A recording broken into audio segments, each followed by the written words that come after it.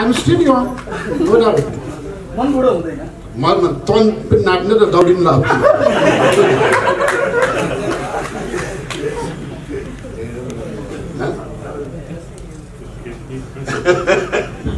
त्यो कृष्ण बनाउँदाको त्यो मेकअपको टाइमको अलिकति एक्सपिरियन्सहरु नि त्यो एजमा तपाईलाई कृष्ण भगवान कृष्णको रूपमा निकालेको छ 1600 का लभरको रूपमा त्यो देखाएको छ के गर्नु यो गोपिनीलाई एउटा छुन दिए हैन खाली टाढा मात्र आँखा फल्के आकाशको आँखा तरी मर परेर राख्दै त खाली यसो सँगै राखेर यसो बर्दास गर्न पाएको मजा आउँछ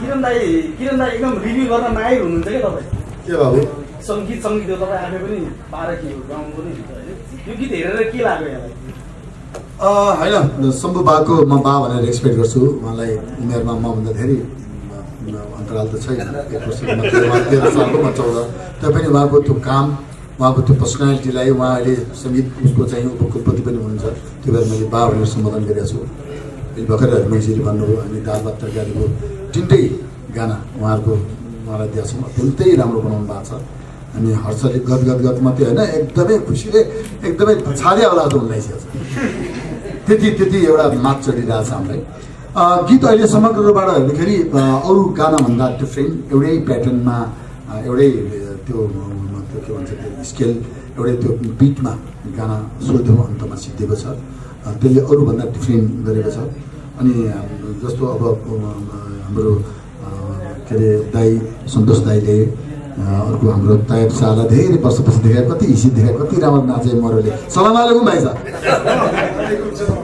समग्र रूपबाट वर्षालाई अत्यन्तै राम्रो देखिया छ हाम्रो उल्सन विक्रमलाई पनि राम्रो देखाएको छ अर्को हाम्रो त्यो रमेश झाला भाइ पनि एकदम राम्रो देखाएको छ समग्र यो हाम्रो गाइज भाइलाई चाहिँ अझ स्पेसल है धेरै धेरै धन्यवाद भाइ भाइसँग हामीले पनि काम गर्नुपर्छ है पछि बसेर गफ गर्नुपर्छ समग्र रूपबाट अब त्यो सयौँ ग्रुपहरू राखेर नाचेको गाना त्यो सयौँ त्यो अर्को त्यो लोकेसन चेन्ज गरेर गरेको भन्दा यो डिफ्रेन्ट छ गुरुको पुनरागमन हैन त्यसमाथि त्यो कृष्णको भेष देखाइयो सन्तोष पन्त गुरुहरुका पनि गुरु हुनुहुन्छ उहाँको विषयमा भन्नु पर्यो के हैन सन्तोष दाइले ट्राई गरिरहनु भएको छ पाउनु भएको छैन हैन कोसिस जारी थियो उहाँको त्यो उसमा त्यसले गर्दा के सिद्धिन्छ अघि त्यो अब कति 6 मिनेट त होला 5-6 मिनेट जति होला उहाँको ट्राई गर्दा त्यो सिद्धि फिल्ममा कस्तो छ जहाँसम्म लाग्छ हिंससम्म दाइले राम्रै गर्नुहुन्छ यसमा कुनै सङ्केत छैन समग्र रूपबाट दाइलाई अत्यन्तै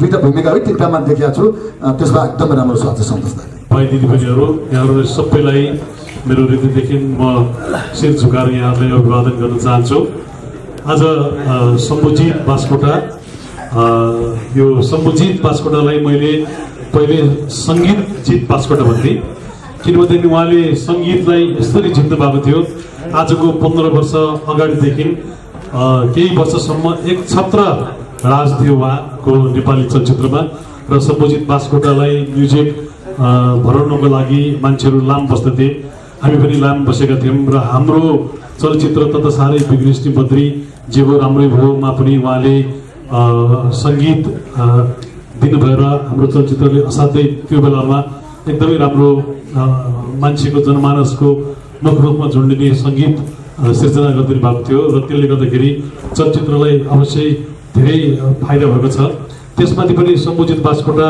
स्वयं एउटा यो कला साधक हुनुहुन्छ उहाँले आफ्नो जीवन नै यसमै समर्पित गर्नुभएको छ चाहे सङ्गीतबाट होस् चाहे गायक विधानबाट होस् र उहाँ अहिले आएर चलचित्र निर्माताको भूमिका पनि देख्न पाएको छौँ हामीले शौर्य बास्कोटा भनेको उहाँको सुपुत्र हुनुहुन्छ र उहाँले आफ्नो सुपुत्रको नाममा ब्यानर खोल्नु भएको छ र यसमा सम्पूर्ण आबद्ध अरू प्रोड्युसरहरूलाई पनि म हृदयदेखि शुभकामना दिन चाहन्छु चलचित्रले राम्रो काम गर्छ पक्कै पनि सन्तोष पन्त नेपाली अभिनयको क्षेत्रका एउटा नक्षत्र हुनुहुन्छ र उहाँको सँगसँगै उल्सन विक्रम तयब शाह अरू थुप्रै साथीहरू पनि यसमा आबद्ध हुनुहुन्छ पक्कै पनि नेपालमा हास्य व्यङ्ग्य असाध्यै लोकप्रिय हुँदै आएको छ र यो पनि पक्कै हास्य व्यङ्ग्य चलचित्र बन्न सकोस् म शुभकामना दिन चाहन्छु र चलचित्रको व्यापारको विषयमा पनि शम्भुजित बास्कोटाज्यूलाई उपकुलपतिज्यू भन्छन् सबैले म चाहिँ उप अरबपतिज्यू हुन्छु त्यसरी विदेश गर्न सकोस् राम्रो होस्। नेपाली चलचित्र जति चल्यो नेपालको इज्जत त्यति नै बढ्छ। नेपाली चलचित्रमा कलाकारहरूले प्राविधिकहरूले त्यति नै काम पाउँछन् र चलचित्रलाई सफल बनाउनको लागि पत्रकार जगतको पनि ठुलो सहयोग हुन्छ। यहाँहरूले पनि हृदय खोलेर यो चलचित्रलाई सपोर्ट गरिदिनुहोस्। धेरै धेरै हृदयदेखि शुभकामना। निर्देशकलाई शुभकामना, प्रोड्युसरलाई शुभकामना, डाइरेक्टरलाई शुभकामना, सम्बुजित बास्कोटा र सम्पूर्ण अरू कलाकार साथीहरू सबैलाई शुभकामना व्यक्त गर्दछु। धन्यवाद। हामी यही क्षेत्रमा हुर्केको हौँ, यही क्षेत्रमा अगाडि बढेको हौँ। लामो इतिहास बोकेको छु। 40 वर्ष माथि पुगिसक्यो, 45 वर्ष लागिसक्यो लामो क्षेत्रमा आएको। चलचित्रबाटै समुचित भएँ, सङ्गीत गरेँ। तर अब यसैबाट केही एउटा चलचित्र बनाउँ त रमाइलो फिल्म। मैले पहिला पनि धेरै कथाहरू परिकल्पना गरेको छु। ट्रक ड्राइभर तपाईँको भन्ने चलचित्र, अल्लारे चलचित्र, यो मायाको सागर, सीता, गरिब, यी धेरै चलचित्रमा मैले एउटा परिकल्पना गरेको छु। जाली रुमाल। अब यो पनि एउटा किसिमको सोसल कथा हो। यो कुनै यसमा एकदम डेपमा जानुपर्ने जरुरी छैन, रमाइलो छ। हाम्रो अनु भट्टराईको अलग धारको हाँसेको अरू धार भने त्यो पनि हाँस्य बन्नु भने अलग अलग धारकै छ यो भने। अलि फिल्म हेर्नुहोस्, इन्जोय गर्नुहोस् भन्न चाहन्छु। र आज आइदिनु भयो, यहाँलाई धेरै धेरै धन्यवाद। फेरि भेटौँला, फेरि धेरै कुरा गरौँला। तपाईँहरू बिना हामी रहँदैनौँ कहिले पनि। तपाईँहरू हामीलाई उठाइदिनुहोस्। चौका दाउलाई हामीले राम्रोसँग गर्न सकौँ। जय चौका दाउ, धन्यवाद। र म चौका सुजितलाई फेरि धन्यवाद दिन चाहन्छु। र यो हल उपलब्ध सुमित मैनालीजीलाई पनि धन्यवाद दिन चाहन्छु। सम्पूर्णमा धन्यवाद। One second, thank you very much. Experience भन्दा भिडियो त तपाईँले हेरिहाल्नुभयो होइन। अब सुरुमा हामीलाई जब शम्भु सरले यो गीतको लागि अफर गर्नुभयो, म चाहिँ अलिक एक्साइटेड धेरै भयो। किनभने शम्भु सर भन्नु लिजेन्ड हुनुहुन्छ म्युजिक लाइनमा नेपालको। र मैले उहाँको सुन सुन सनम र तल तल बेसीमा भन्नेमा चाहिँ धेरै प्रोग्राममा नाचेको हो। र अब उहाँकै स्वरमा, उहाँकै सङ्गीतमा हामीले फ्युचरिङ गर्न पाउनु भनेको त हाम्रो लागि धेरै ठुलो कुरा हो। र साथमा भिडियोमा हाम्रो सन्तोष पन्त सर, अनि तैयब शाह सर र अरू सर कलाकारहरूसँग पनि काम गर्न पाउनु चाहिँ हाम्रो लागि धेरै ठुलो कुरा हो। मेरो लागि भन्दा हाम्रो ग्रुपको लागि प्लस पोइन्ट चाहिँ शम्भु सर भयो, त्यसपछि सन्तोष सर र तैयब शाह सर चाहिँ अलि हामीलाई चाहिँ अलिक प्लस पोइन्ट भएको हो। र गीत सुन्यो, गीत मन पऱ्यो र सरले हामीलाई मजाले एकदमै मजाले डिल गरिदिनु भयो। कुरा पनि मजाले क्लियरली बोलाएर एकदमै सोच्यो नि अब उहाँ त कहाँ लिजेन्ड हामी भनेको भर्खर आएको, उहाँले हामीलाई बोलाएर मजाले सम्झाउनु भयो कि। अनि त्यो देखेर चाहिँ एकदमै खुसी लाग्यो हामीलाई। र रमाइलो भयो सुटिङ एकदमै। 3 दिन कसरी बित्यो थाहै भएन। भिडियो हेरिहाल्नु भयो कति रमाइलो भिडियो थियो भनेर। र यसमा चाहिँ जुन यो कृष्णको जुन सिन थियो भिडियोमा, त्यो चाहिँ हाम्रो शम्भु सरको क्रिएसन हो। सरले नै मलाई भन्नुभएको थियो यहाँनिर यसरी राखिदियो, यसरी राखिदियो। र 1-2टा स्टेप पनि शम्भु सरले नै हामीलाई दिनुभयो, यो स्टेप राख्नु भनेर। हामीले यसको यहाँ युज पनि गरेको छ। र यही हो, भिडियो चाहिँ एकदमै राम्रो भएको छ। हाम्रो श्रीमानले बनाएको चलचित्रमा गाउन पाउँदा कस्तो लाग्यो? हजुर, प्रश्नको लागि धन्यवाद। होइन, मैले पहिला पनि गाउन त गाउँदै आइरहेको छु होइन। र अब रिलिजहरू हुन मात्र बाँकी भएको, आफ्नै पनि मैले सङ्गीतमा गीतहरू गाइरहेको छु। मैले सम्बुजी सरसँग पहिला पनि काम गरिसकेको छु। अनि झन् उहाँहरूको अहिले यो मिलेर संयोजकमा मैले उहाँको सङ्गीतमा अनि आफ्नै श्रीमानको काममा मैले काम गर्न पाउँदा झनै बढी खुसी छु म। श्रीमान निर्माता भएर गाउन पाउनु भएको ए होइन, त्यो प्लस पोइन्ट चाहिँ हो मेरो लागि होइन। प्लस पोइन्ट चाहिँ हो। अब आफ्नो घरमै केही चिज छ भने बाहिर किन खोज्नु भने उहाँले सायद मलाई नै दिनुभएको होला भन्न चाहन्छु म। तर कुनै अब यो उहाँ यहाँ हुनुहुन्थ्यो, अमेरिकातिर हुनुहुन्छ, मेरोभन्दा सम्बुजित बास्कोटाज्यूको आवाज 500% राम्रो छ। त्यसैले उहाँले गाउनुभएको ठिक छ। हामीले हाम्रो फिल्ममा त उहाँले सङ्गीत बुझाएको छौँ लगेर बनिसकेको छ दाल भात तरकारीको। अब उहाँको सङ्गीतलाई मसँग बाँध्नै मिल्दैन। प्रथमत आज म साह्रै खुसी भएको छु।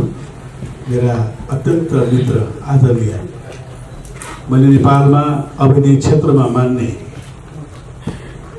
र उहाँको अभिनय कलालाई नेपालीले मात्र होइन संसारमा पनि उहाँको अभिनय कलाको छ नि यदि त्यति किसिमले हामीले सम्भव गर्न पुर्याउन सक्यो भने त्यति नै सर नतमस्तक मानिसले उहाँको अभिनयलाई सिर झुकाउँछन् जस्तो लाग्छ।